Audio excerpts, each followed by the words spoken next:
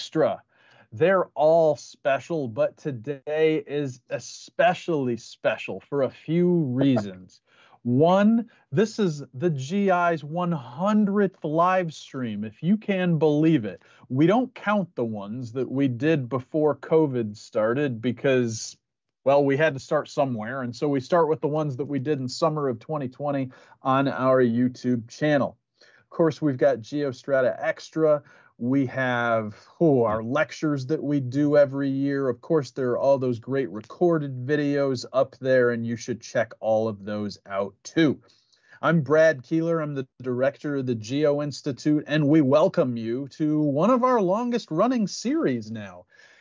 If you don't know anything about the Geo-Institute and you've just stumbled upon this today, after you watch us today, you should head over to geo-institute.org, and there you will find out that we are a technical society with about 12,000 members, most of whom are geotechnical engineers and or geologists. And of course, if you like what you see today, and this is a very important announcement, we're almost to 12,000 subscribers on our YouTube channel. If everybody watching today goes and subscribes right now, we'll get over that 12,000, and we would really appreciate that. So if you like what you see, click like, subscribe, get notifications, and we will let you know every time we post something to the YouTube channel. So one final thing before we get started today. GEOSTRATA Extra is designed as a companion piece for the print magazine. GeoStrata comes out 6 times a year. It says on the cover that the Geo-Institute proudly publishes GeoStrata, and that is true. We are very proud of it. So every time we have a new issue out, we do one of these. This is designed to be a little bit of behind the article. You get an interview with one of the authors from the current issue who might tell you some stuff who didn't make it into the article. That didn't make it into the article. Maybe what their thought process was as they wrote it, and a whole bunch of other things. So we are very excited today to have our presentation on bio-inspired geotechnics and deep foundations from Alejandro Martinez at UC Davis. He is going to be interviewed by one of our crack editors from the publication, Ken Fishman, coming to us from Buffalo, New York. And at this point, after I made him laugh like that, this is where I send it over to Ken. Ken, thank you for doing this. Alejandro, thanks for doing this. And thanks both of you guys for being with us. Take it away. Thank you, Brad, for that introduction. And thank you, Alex, for being here, or I should say Professor Martinez, but I'll be a little more informal and just say Alex. But for those of you that haven't seen it, and even those that have, Alex's article was in a GeoStrata issue that was themed Biomediated and Bio-Inspired Geotechnics. I think almost every article that was in this magazine or in this issue was prepared and submitted by a researcher that is involved in the NSF Center for Biomediated and Bio-Inspired Geotechnics.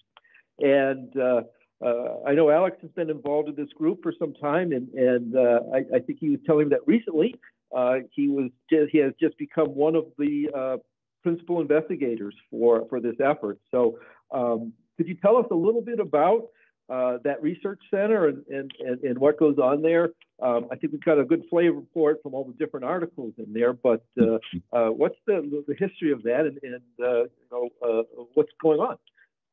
Yeah, certainly. Thank you, Ken. So the Center for Biomediated and Bio-Inspired Geotechnics, or CBBG for short, is funded by NSF, and it's funded for a period of 10 years.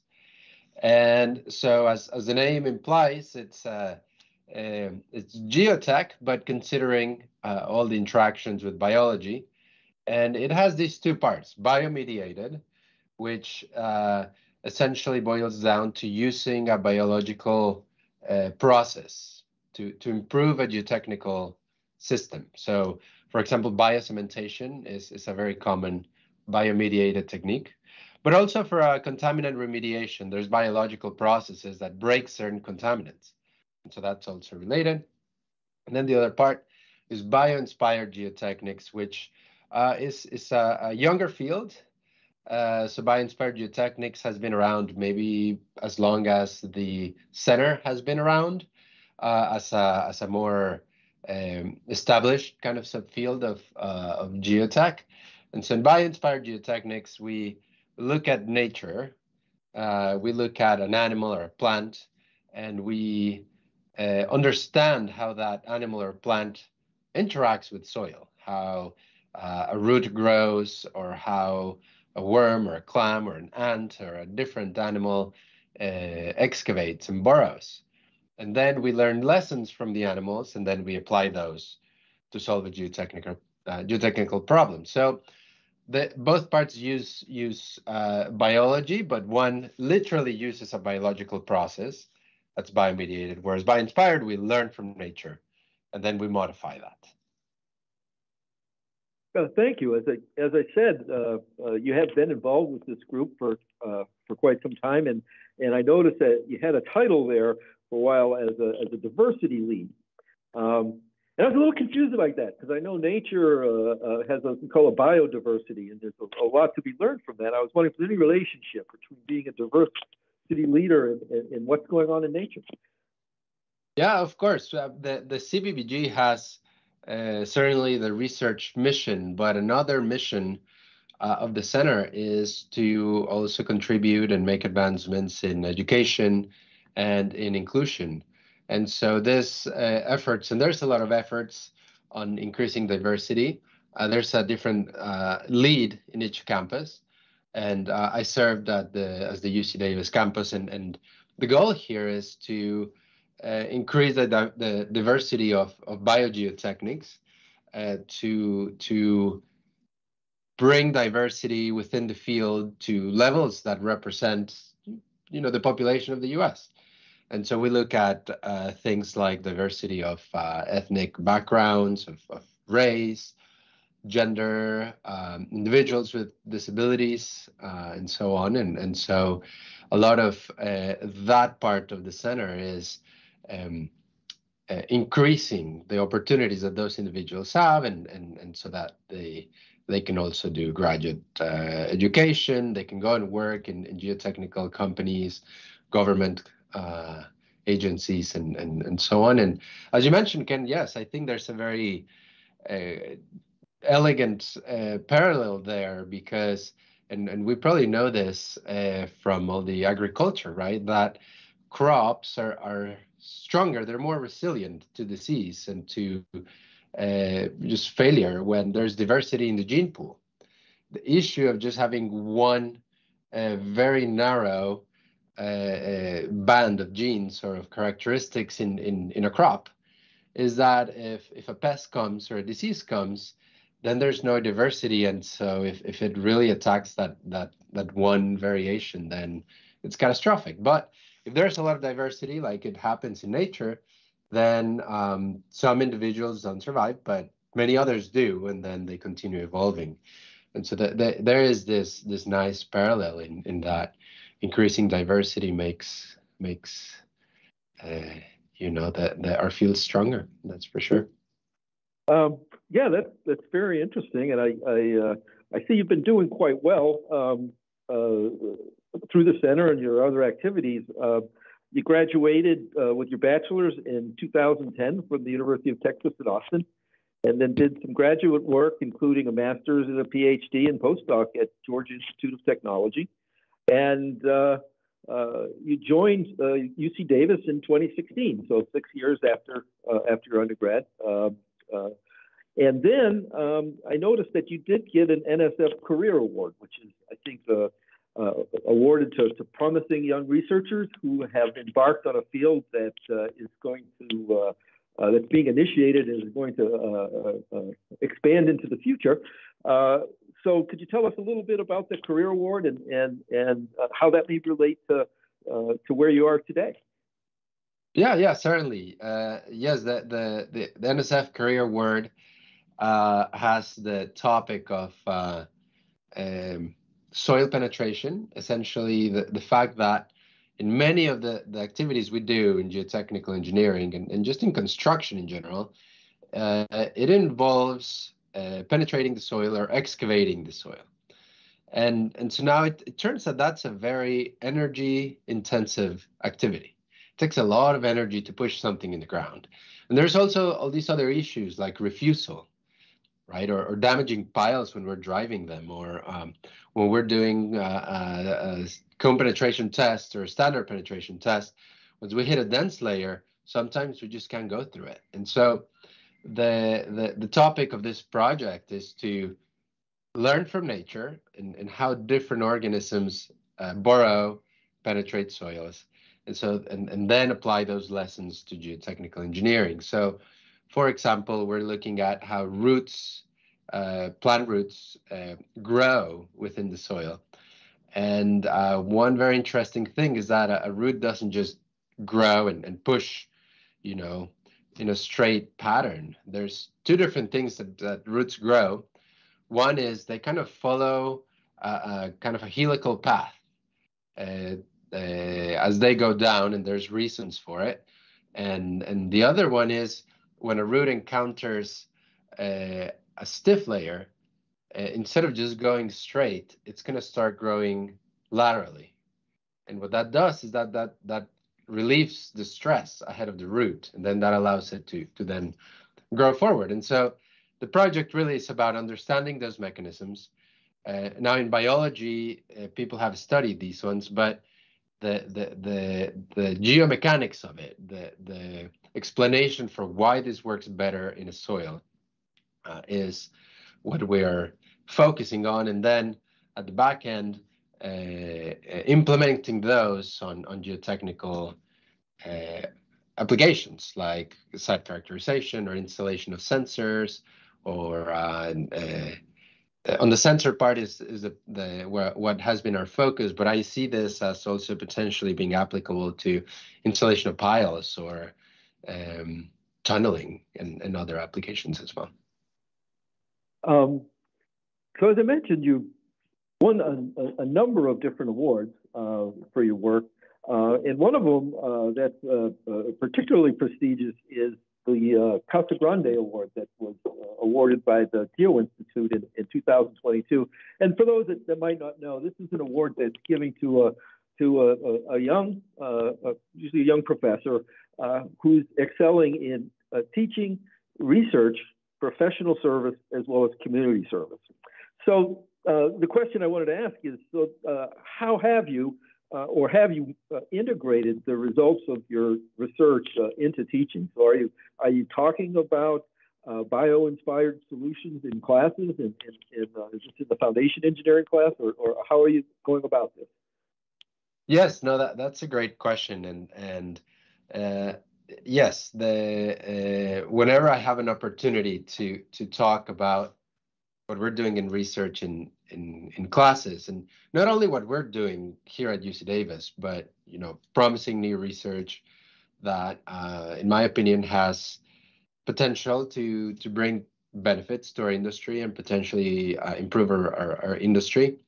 Yes, I'll take every single opportunity to do that. And so at UC Davis, I teach a lot of the foundation classes, undergraduate and graduate, and so a lot of these root-inspired anchors, root-inspired foundations will come into play, but also other technologies like, for example, energy piles that work as heat exchangers with the ground. And so I think it's important to communicate that to the undergraduate students so that they can see, I mean, certainly in class they're learning the design methods and the state of practice, but I think it's important for them to also what may be coming in the future. And I think another topic is just the way we're going to have to change design as a result of climate change, and that soil properties and soil conditions that we thought, we designed a given foundation or something for these conditions, well, those might change and the loads might change over time.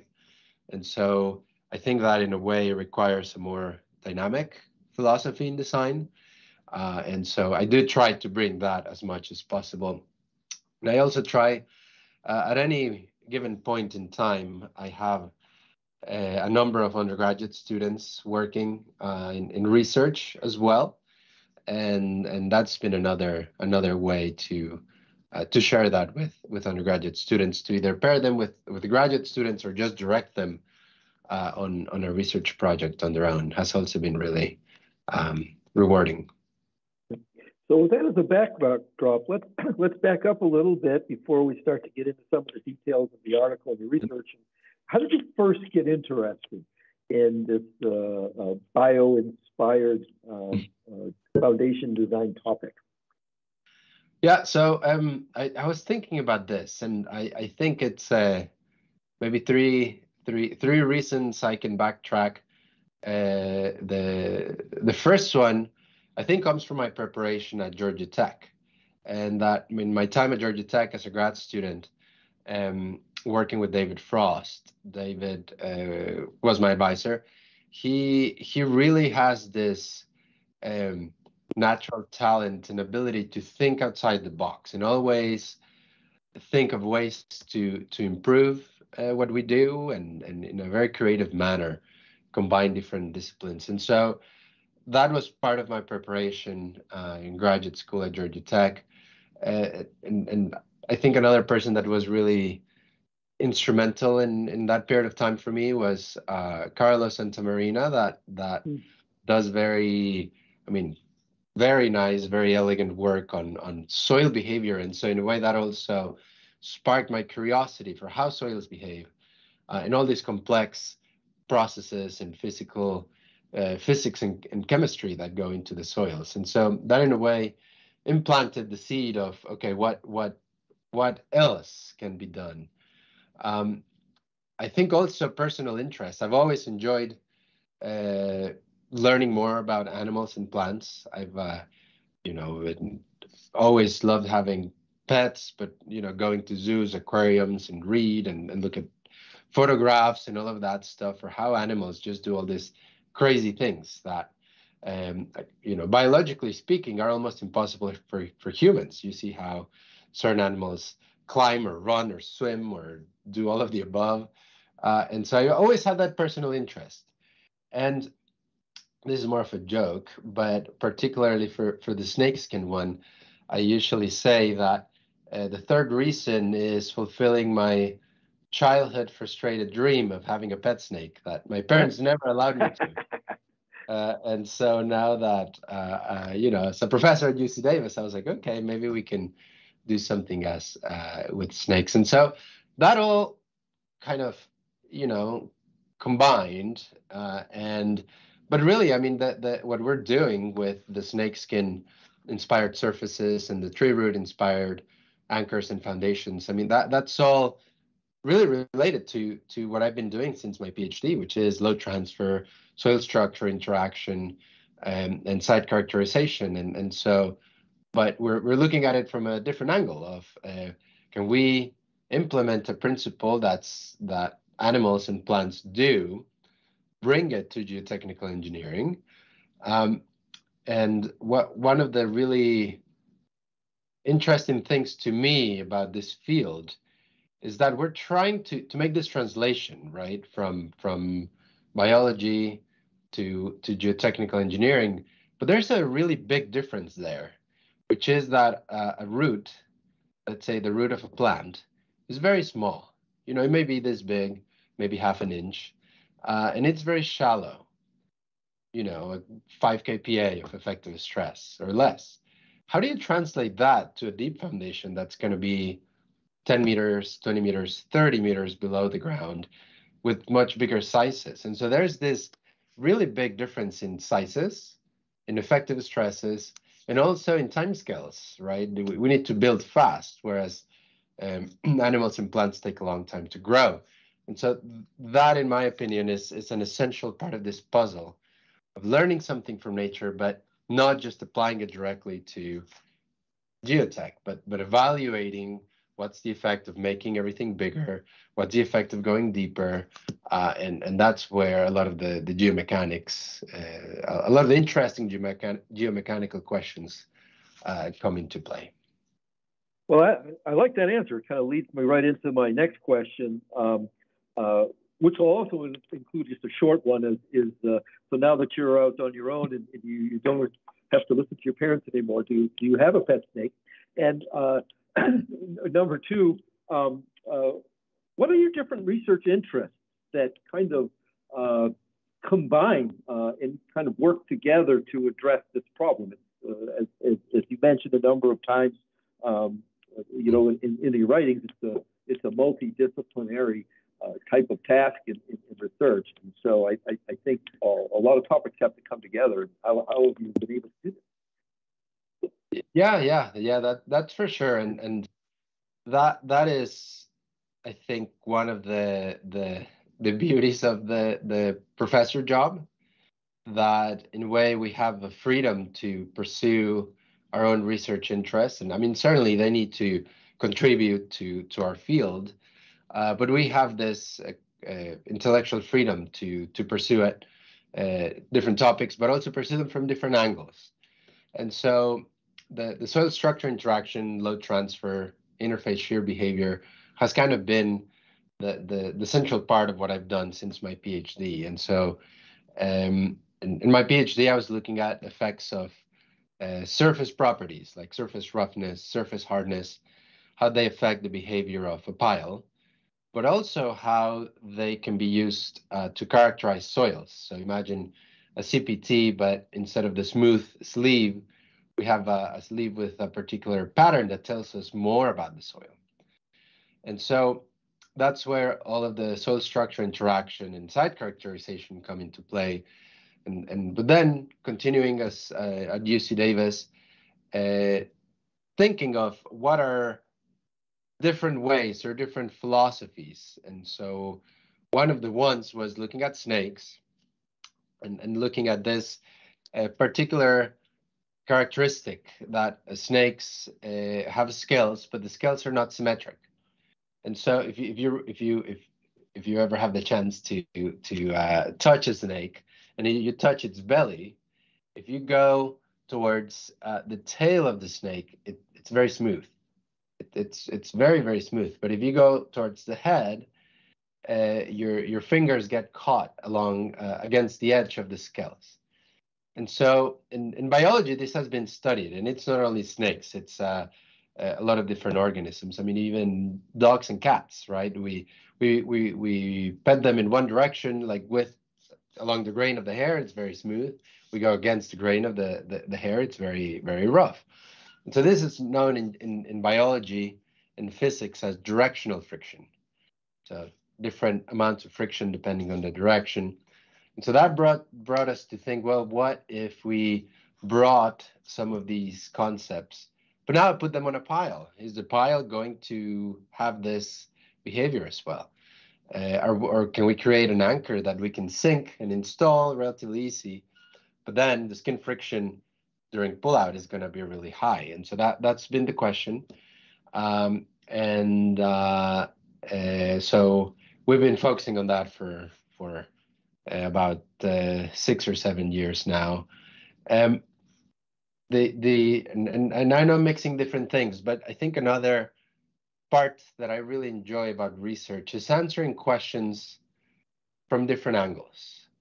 And to do that, we need to use different tools. And one example is, if we run experiments, let's say a triaxial test or a direct shear test or something like that, we only get limited information. We only get, for example, a force, a displacement, but we really cannot observe what's happening inside the soil. We can make inferences, like maybe more angular particles give us higher strength, but it's hard to know if the particles are rotating more, or if the particles are crushing, or if we're shear banding. We can observe some from the outside, but we don't get a very complete picture. And so for those questions of what are the underlying mechanisms, what is really causing something to work in this way or another, that's where we've been using numerical simulations, which allow us to look at the soil, to look inside the soil, to look at areas of high stress, of high deformations. And most of my work has focused on sands. And so the numerical tool we have been using is discrete element modeling, which is a type of tool that models each individual particle in the simulation. And so if you have a triaxial specimen, that has 500,000 particles, you have 500,000 particles, and you can track what each one is doing. So that just gives such a rich just source of information to be able to understand this a lot more. So, I mean, to bring it all together, I have the applications that my group focuses on: deep foundation, site characterization, fabric effects, and liquefaction are two others. I have the kind of source of maybe innovation. One of them is bioinspiration, bringing things from biology and seeing how we can bring different behaviors and perhaps improve the attributes. And then there's the tools. And so we do experiments in the lab. We do centrifuge tests that allow us to upscale things. We've done some field tests as well, so even upscale more. But then we can really zoom in into the micro, the particle level, to now understand and be able to explain, well, this bioinspire process works better because it's doing this as opposed to doing that. And so then that allows you to fine-tune that process a little bit better. So that's kind of how it all combines in what we've been doing. So you did use the word tools in there. And so one of the tools you need is some laboratory facilities. And so I happen to notice that there's a facility at UC Davis. It's called the Granular Materials Laboratory.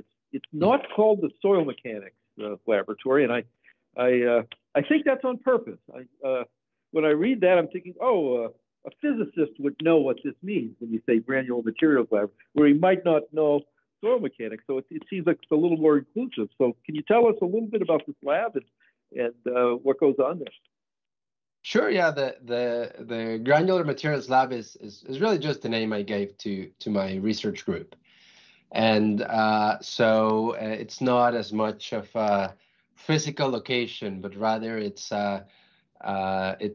research equipment and it's people, and so those are students, postdocs, and myself, and the tools and the facilities we use are a combination. We own some of the equipment, but also, for example, we use the centrifuge facility quite a bit, and that's separate. That's the Center for Geotechnical Modeling. That's funded by NSF. And so, you know, within all these people and tools and centers and even collaborators, that's how we find, kind of going back to the answer of the previous question, the best way to answer this part of the problem or that part of the problem.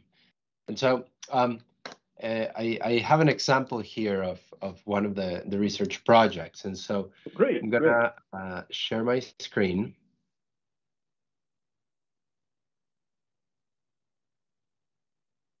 So you see it here. I apologize. Yep. Here. So this one on the snakeskin surfaces and piles. And so this kind of tells this story about the snakeskin project, right? This idea of can we look at snakes? Snakes have this characteristic directional friction, and so it started by bringing 60 preserved snakes to the lab. These were not live snakes; they were preserved specimens. And I remember when I had this idea and I had the meeting with the master's student that was going to do this work, all the scanning, I was a little bit worried that she was just going to run out of my office and just say, I signed up for a geotechnical engineering master's. But she liked the idea a lot. And so we brought this snake specimens. We borrowed them from the Museum of Vertebrate Zoology at UC Berkeley. And we worked with a herpetologist. This is a biologist that works on snakes, reptiles, and amphibians. Professor Brian Todd here at UC Davis. So we brought all of them here, and then we scanned them. And so we got scans like this one that you see in the screen here. And so we characterized the three-dimensional geometry from there. One of the things we've been doing since I joined UC Davis is use 3D printing, just because that allows us to, in a very efficient manner, create different parts of our research equipment. Not everything needs to be made out of metals, we realize. And so we can then take this scans and modify them, idealize them, and 3D print them. And so then this becomes our testing surface. We have the 3D printers in the lab, so we can create hundreds of these ones if we want. We have that freedom. Then we put this in an interface shear testing equipment. And so you see here, yeah, you see the surface in the bottom. Here we have sand. We moved into the centrifuge, and so we go there. And then last year we moved into the field. And so I thought this kind of shows a nice progression of how we make it a priority to go across the scales, to not be married to a tool. And I think this next example kind of shows nicely this micro to macro approach. And so this is just a picture of our interface shear machine. And so with this type of machine, we can get, stress-strain relationships. We're applying a vertical load over here, a horizontal load, the specimen is in there. And so we can do that. One of the unique things here is that down here, hopefully you can see, there's a window. And so that window then can show us our specimen. And so this is our soil specimen. And so down here we have the snakeskin inspired surface. We do image analysis. And so for image analysis, you need color contrast. And so to have that color contrast, we dyed the sand. In this case, it's blue, but it's natural sand. It's just dyed blue. And so then we can do this image analysis. And now you can understand the processes from two different perspectives. On the left, I have my stress displacement relationships. We can test different surfaces. For example, a very rough surface in the black is very strong. Compared to a smooth surface in the dashed line, it's weak. We know that. In the blue, that's our snakeskin surface. It's strong in one direction, weak in the opposite direction. So we see that. We measure it. But then doing the image analysis and looking at the micro scale behavior, now we understand when we go in this first direction, the cranial direction, we deform the soil a lot more. We see all these yellow regions. Those are regions of high deformation. But then if you stop and you start going the other direction, you don't deform the soil quite as much. And so this shows now exactly what's happening and why we see this behavior. And then just moving on to the next scale, moving up, this is the centrifuge that is here at UC Davis at the Center for Geotechnical Modeling. And so it has a radius of 9 meters, so it's a really big machine. And so you see the people there for scale, and so this centrifuge spins around this room. And so all the experiment is in here. So the whole concept of the centrifuge is you start spinning, and then you have a gravitational field that starts acting outwards. And so it pushes outwards, and so this bucket actually swings. And so if you look in there, here we have a pile, and then the pile can be instrumented. And so we can do all these tests, and you see a bed of sand over here. And finally, these are the field tests we did also with the snakeskin anchors. And so this is at a site here at UC Davis. We rented a drill rig, as you can see here. That's one of the technicians at UC Davis. And this student here, he's actually an undergraduate student that helped us in the summer to run all this experiments. So this is one example. I have another example here, which is soil penetration inspired by roots. And I mentioned this a little bit, but in biology, it's been observed that roots don't grow vertically down. One of the things they do is they do these helical motions. And this motion is called circumnutation. It's kind of a fancy word, but there's two theories for why this happens. One theory is it's just for obstacle avoidance. if the root is kind of going like this, it's continuously searching for the weakest path, for the path of least resistance. That's one. But then the other one, so the first one has been confirmed. That hypothesis has been confirmed in biology. The second one is that geomechanically, it reduces the penetration resistance by adding this geometry that's tilted. So the tip is tilted. And then secondly, we're rotating, right? So the root is rotating. And so it's moving down with a velocity, and then it's rotating with an angular velocity. And so that's really what we focus on. And this just shows the two different ways in which we're doing it. One of them is experimentally with a robotic arm. And so this robotic arm, what it does is that it allows us to move this is our root-inspired probe. You see it here, it has the bend at the end. And so we can move it down, we can move it to the side in any trajectory that we want. And so that's what the robotic arm helps us to do. And so and here we have a bed of sand, so we run experiments with this. And we also have simulations, and so these are discrete element modeling simulations where we can have the same probe here, but now we can look at what the particles are doing, what are the underlying mechanisms that lead to this decrease in penetration resistance and so on. I mentioned 3D printing. And so I wanted to show it here. It's something we've been using a lot. It's been really helpful in the lab. It's really expanded our capability. So these are two 3D printers. And so we've done a range of things from 3D printing particles, as you see here, to look at the effect of particle shape on strength, stiffness, and so on. So that way you can control particle shape very precisely. But here, for example, you see different prototypes of anchors that were 3D printed. And so what this progression is showing is from a very simplified prototype that just has 8 legs to a very complex prototype. This actually comes from a scanned tree from the field. And so then you see all the intermediate levels of complexity. And so then we can bring these prototypes to the centrifuge, and then upscale the stresses, and then look at what the capacities would be in the centrifuge. In this case, the 3D printing material, it's a plastic. It's actually quite nice because the stiffness and the tensile strength of this plastic is actually similar to that of wood materials and root materials. So in that case, it actually helps us approximate the properties of the 3D printed soil. Of the root systems better.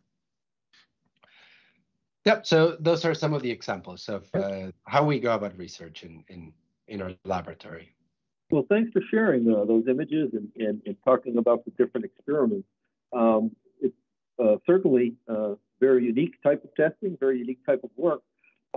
One of the other things that you did, and you also mentioned in the article, is really to get kind of proof of this whole concept full scale. And so my understanding is you also did some, I guess for lack of a better term, pull-out tests on trees that were full grown and the root system. And I really don't know anyone, unless you correct me, I don't know anyone else that's ever done this. So I'm interested, or we're all interested to see, what type of equipment had to be used. I guess I could tell a little story. I have a friend that's a farmer, and he has some, cherry trees, and he's explaining to me one day, he goes, we don't climb the trees and pick the pear cherries anymore. So they just kind of spread a blanket on the ground. And they have this truck that comes by, and it's got this big arm, and the arm grabs onto the tree and shakes it. So I was wondering, what are you doing? Is it something like that, or what's involved getting contractors or who can do this kind of testing, that kind of thing? Yes, these tests done in collaboration with Jason DeYoung here at UC Davis. As you mentioned, they were very unique in how we had to go about them, and so it required some creative thinking and making fabricating our own equipment. And so, for example, here in the top, you see the testing setup. What you see here is a tree in the middle. And so this whole setup is made to pull the tree out and measure its load displacement characteristics. This is when sometimes being at a university, it kind of presents these opportunities that are unique. And so at UC Davis, for those that don't know, UC Davis really started as an agricultural university. And so the plant science and ag programs at UC Davis are very strong. And so part of the ag school, what they have is this teaching nursery. And so in this teaching nursery, they have the same type of tree that they plant every single year. And they've been doing this for, I don't know how many years, decades.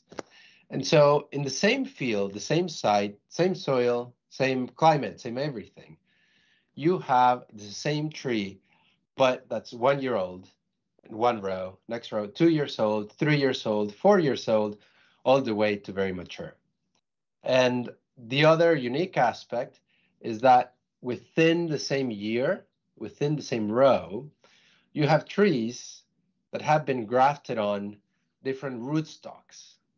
So you have a rootstock that's known for being really good for stability. You have a rootstock that's known for going very deep. You have a rootstock that's known for being more shallow. And so that's what we did. We picked one row, so 1 year. I think these were 3-year-old trees. And we picked 3 different rootstocks to do our tests. Now, the unique part of this is you cannot bring the tree to your lab to test it. You have to bring your lab to the tree, right? And so that's what this is. The system is a gantry crane and a trolley that we can roll and put on top of the tree. And so here you see the cross beam. Over here we have a frame. You see the crane is up there. And so this is all hand powered with a series of pulleys. And so here somebody's pulling on the tree, but due to the pulley ratio, it doesn't really take a lot of force to pull it out. And so then that's pulling the tree out. We have a load cell, we have displacement sensors, and so on. And that's how we measured it.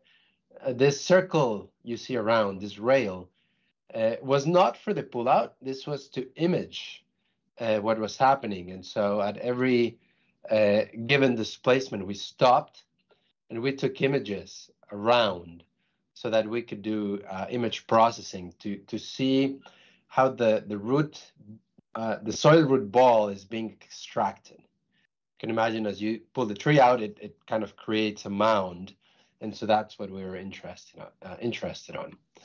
And then once we pulled out the trees, we used LiDAR and other image analysis to then digitize the architecture of the trees we pulled out. And then try to bridge both parts. What attributes of the architecture led to higher capacities or higher stiffnesses, for example. So that's the setup. This is a picture of towards the end of pull-out test when we see the separation of the root soil ball. So this is what I was telling you about. You see some of the instruments here. We're measuring how much it's moving up at different locations. So those are these little weights over there. They're connected to displacement sensors up above.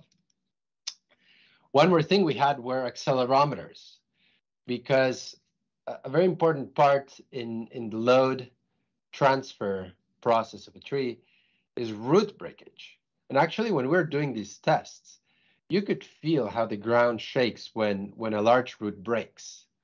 There's a lot of load distribution. There's redistribution, I should say. You start pulling, and then one of the roots that was carrying a lot of load breaks.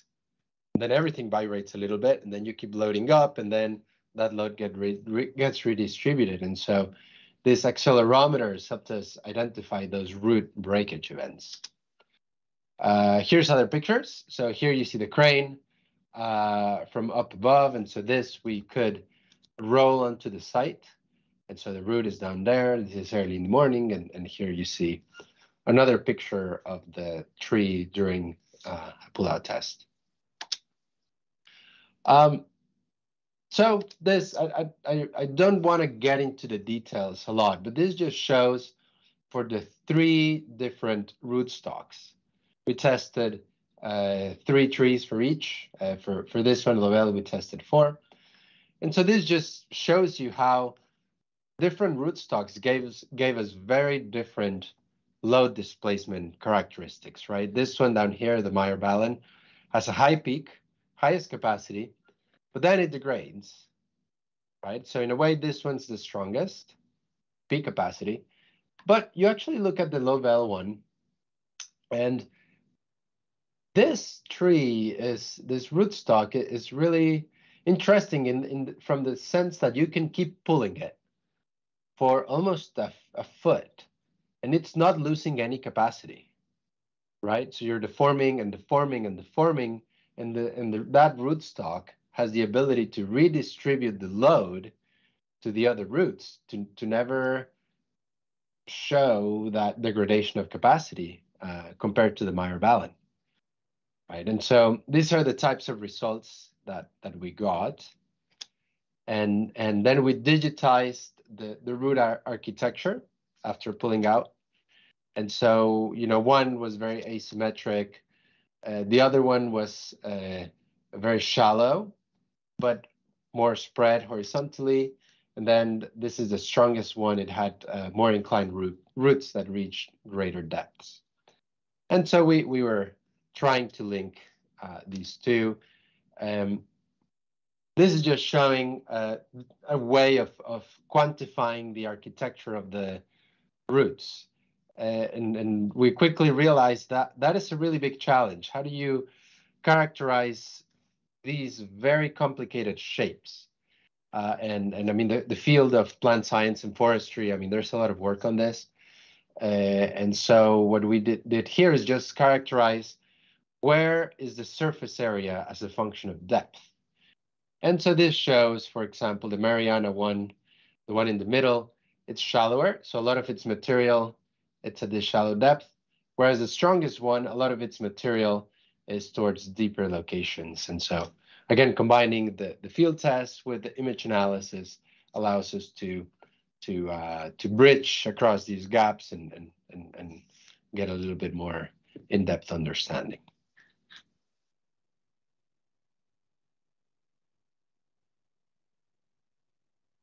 Yeah, thanks for those descriptions, and it certainly reminds us when you're showing you know, the whole process that a lot of times just designing the test itself is an engineering challenge. You know, in addition to what to do with the data, but so at this point, really in the talk, we've really described, you know, how you learned what you could from nature, and really what works best and what doesn't, and now it's time to try to design or to engineer an anchor system. And I know you told me that this wasn't all done at UC Davis, that some of this was done at Georgia Tech, and you know, you have a co-author, Professor Frost as well, who may have done a lot of this. But could you tell us a little bit about, you know, what went into the engineering, the mechanisms and the actual anchors that you're looking at now? Yeah, certainly. And as you mentioned, Ken, at Georgia Tech, they have been doing very nice work on creating prototypes that can be installed in the field, because that, you know, that is the question that always comes up when we talk about this root-inspired anchors. And the natural question is, well, the geometry is very complicated. How are you going to install it? And so at Georgia Tech, they've been working on prototypes. There's other groups around the country and internationally that are working on that. In a way, we took a different angle on this, and before going towards the prototype, we started focusing more on the trying to understand what are the attributes of the architecture that link to higher capacity or that link to the mechanical behavior. And so our work has focused on that. I don't have a slide for it here, but it's described in the article in the GeoStrata magazine. And so we've been focusing on that using the centrifuge. Before I move on to the next topic, I did want to show this. That this comes from our field tests, and so same results. And we just did a simple exercise where we calculated the efficiency of the root systems. And so that's this. If you take the capacity that was mobilized by the different trees, the different root systems, we have the three, and you normalize it either by its volume or its mass, you get these quantities. This is a capacity per unit volume, right? So for the different root stocks, you get 2,000 kilonewtons per every meter cubed of material, for example. But then the thing we did is we made a calculation for if you had a pile or micropile and you needed to get the same capacity as the trees, as the root systems, what volume would you need for that? What volume of a micropile would give you these capacities? And just to kind of highlight how efficient the root systems are, then we divided the efficiency of the root system to the efficiency of the micropile.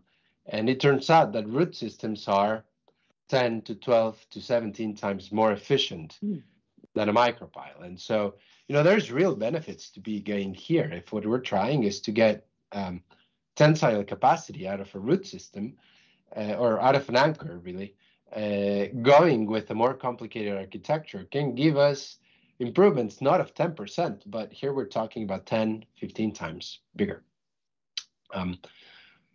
So moving on to a different type of anchor, and going back to talking about the snakeskin anchor. This project, we have been doing more work on how we actually implement this in the field. And so I already showed this picture of us doing field tests. We did tests in a sand site and then a silty clay site. And to do this, we fabricated this snakeskin anchor prototypes. These aren't piles. For this application, we're looking more at soil nails or tieback anchors, so more for like earth retention. And so they look like this. You see the geometry there. And so this is in our site with our drill rig. We're pulling out the anchor. And so we took everything we learned from the laboratory, from the centrifuge. And the main thing we did here is we changed the geometry of the asperities.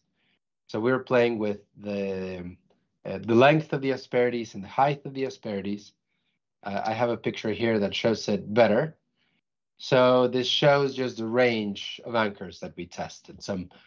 So from short and very mild asperities, as shown here, to very aggressive asperities, to very long and aggressive asperities.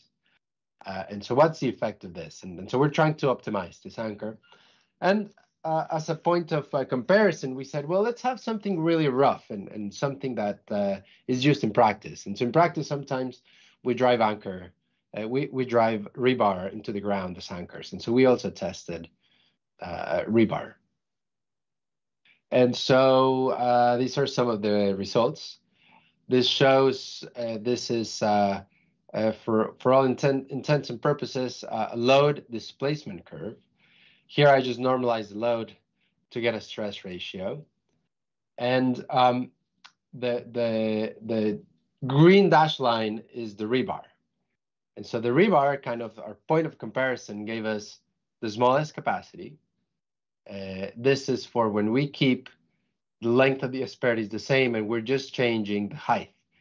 And so we see we have very short asperities, 0.5 millimeters. We get a similar response as the rough rebar anchor. But if we really go aggressive and have really tall asperities, 4 millimeters, then we can improve that capacity by a factor of 5 or 6. And so what we're doing here is we're changing how we're transferring the load to the soil. And so that's one set of results. This other set of results shown in the right is just showing how we change the behavior if we keep the same height of the asperity, but now we're changing the length. And so it shows that affects it. But one of the main takeaways is the strength of these anchors can be a lot higher of just of a rebar anchor. Now, moving into the future, what we need to do is to tackle some of the implementation challenges. How do you manufacture these anchors in an economical way and in more efficient ways? How do we install them in the field? How do they integrate with existing equipment? And so that's work that we're focusing on. For this work, we really need to collaborate with practitioners and people that do this day in and day out. And so that's a collaboration of a different kind. We're not collaborating with biologists anymore. We would be now collaborating with practitioners and contractors. Thank you. You may have covered actually part of our closing statement, which was on what's next. So implementation is one thing. Are there other applications of bio-inspired foundation elements that you're foreseeing down the road, or anything else coming up? Yeah, so, and I think I can stop sharing. So let me just stop sharing here for a minute. There you go. Yes, I think this is the field of bio-inspired geotechnics is very rich. I mean, we're really just scratching the surface. We've looked at roots, we've looked at earthworms, snakes, certain clams, but you know that there's thousands and thousands and thousands of organisms that interact with the ground, and so really we're just scratching the surface. The possibilities are almost endless, and really a lot of times there's too many possibilities, and the challenge is narrowing down the possibilities to what's closest to the geotechnical system. The other work that's really relevant to geotech that has been advancing, a lot of it is on anchorage systems like we're doing here, and so the snake skin and the tree roots are the ones that are more advanced. There's really interesting work on delivery of sensors, and the 10-year, 20-year, 50-year plan is to be able to deliver sensors and to characterize sites, but not in a way that as we do it now. Right now, we take an SPT or we do a boring or a CPT, and we go from the surface and we go vertically down.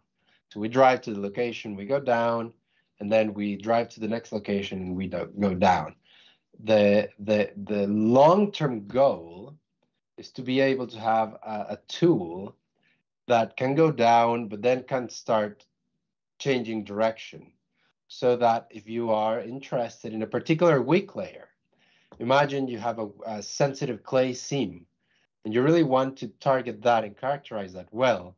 If you're able to go along the seam, then that gives you a lot more data than just going vertically.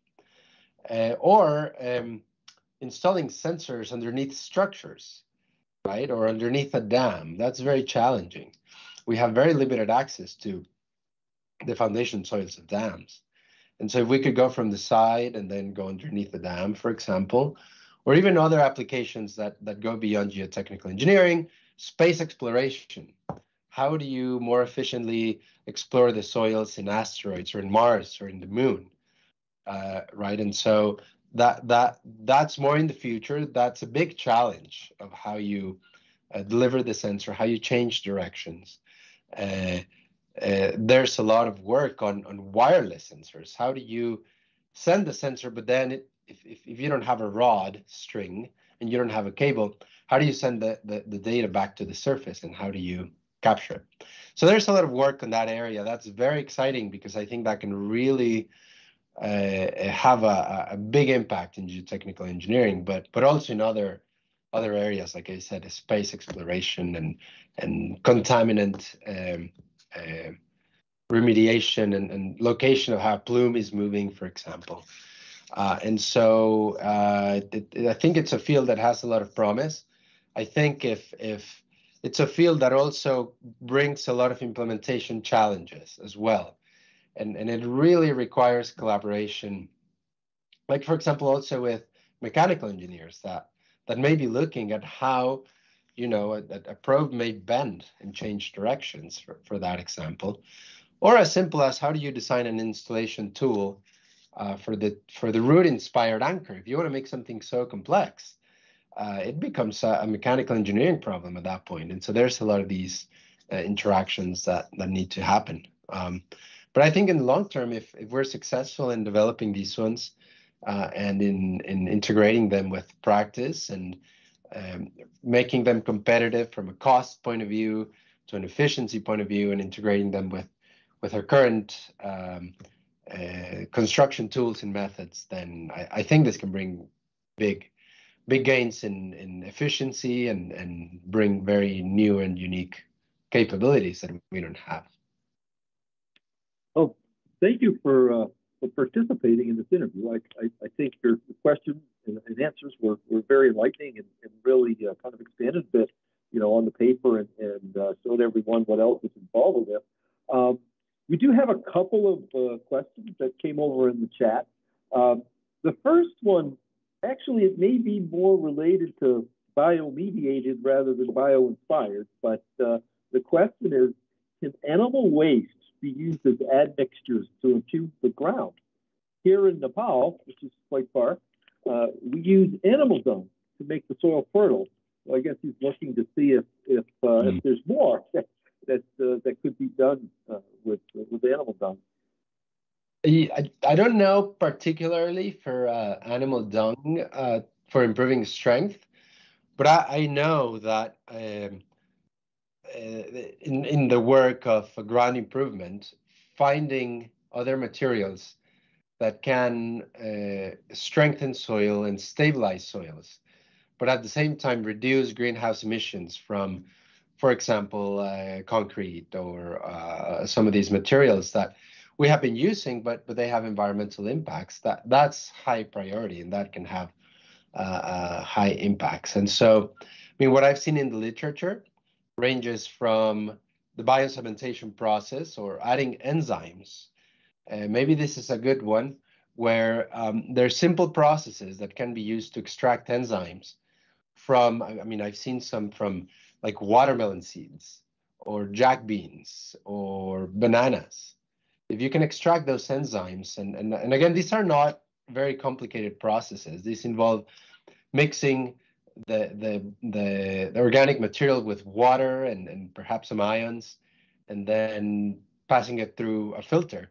That gives you enough enzyme, and that stimulates bacteria that can then strengthen the soil. And so there's that. I've seen people using other type of waste materials. I've seen people using almost even human hair to strengthen soils as well. And so there's many possibilities of what could be done. And the two kind of attractive parts, one is certainly the reduced greenhouse emissions, so increased sustainability.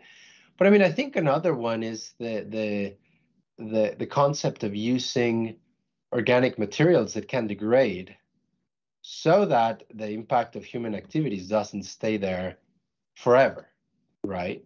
If we don't mix concrete, for example, if what we mix was an organic material, we know it's stable for 50 years. Maybe that's enough for whatever structure that's going to go there.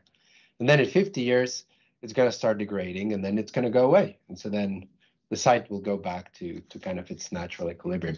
So there's also that point of view of considering the temporal aspect of ground improvement. We have one more question, and this is related to the bio-inspired topic. And maybe this is answered somewhat in the article, but perhaps we could review it a little more here. The question is, what was the driving resistance and the pull-out resistance for snakeskin anchor piles? Which one was more? And just my own interpretation, I think he's saying, wouldn't it be nice if we could drive it easily and then have a high pull-out? I mean, it seems as though in one case you don't want much resistance, in the other case you want a lot. So, yeah, well, the answer is yes. We have created those anchors in those piles. The anchors in the piles with this texture, it depends on the specific geometry of the asperities, but we can get as much as 3 times larger pull-out resistance than driving force. And to imagine a pile that you can or an anchor that you can install with half the force compared to its pull-out capacity. And so that we have shown, that can already be done. Yeah, so that's part of the attractive part of this technology. Well, thank you for that, and thanks for all the time. I know it takes time to write these articles, and you certainly took the time to prepare for this interview and conduct it for us today, and we appreciate that. So we're at the end of this, and I think Brad's going to come back and tell us all something. That sounds good. Not only am I going to tell you something, I'm going to tell you many things. And the first thing I will say is that you guys did a really good job. So thanks, Alejandro. I mean, this is an absolutely fascinating topic. I think when Ed Kavazanjian did his Terzaghi lecture in Charlotte, now almost 2 years ago, I thought it was one, no offense to all the Terzaghi lecturers out there, I thought it was one of the coolest ones we've had, because almost anyone could have walked in off the street and found that interesting. He kind of told the whole story of bio-inspired, and it was a little bit of a history lesson. There was some technical stuff in there too, but there was really a lot to learn about how this field has developed, and that it's such a cool story. So thank you, Alejandro, like Ken said, for doing this article and taking the time to do it, and for researching such cool topics. We absolutely appreciate that. Yeah, thank you for the invitation. It was a pleasure. For everybody who watched today, thanks for the questions. Thanks for hanging around till the end. If you liked what you saw, and again, you are here at the end, so hopefully you did. Of course, click like, subscribe, and get notifications, and we will lovingly, from the bottom of our hearts, let you know if every time we post something to the YouTube channel. Again, this was our 100th live stream. The 10th anniversary of our YouTube channel is coming up on Monday, and everybody needs to watch out. We're going to have a special contest associated with that you could win a discounted registration to Geo-Congress in Vancouver next February. So you will want to be a part of that. All we're going to do is ask your opinion. That's it. And you could be a winner. So take part in that. Our next live stream will be September 7th. It will be Tim Stark's third Cross USA lecture that's live streamed. You can find details on that and everything else we have coming up, including Terzaghi Day, on our Eventbrite page. So make sure that we see you again on the YouTube channel soon. Our producer today was Sean Herpelsheimer. Thanks everybody for watching, and we will see you again soon. Bye. Thank you again.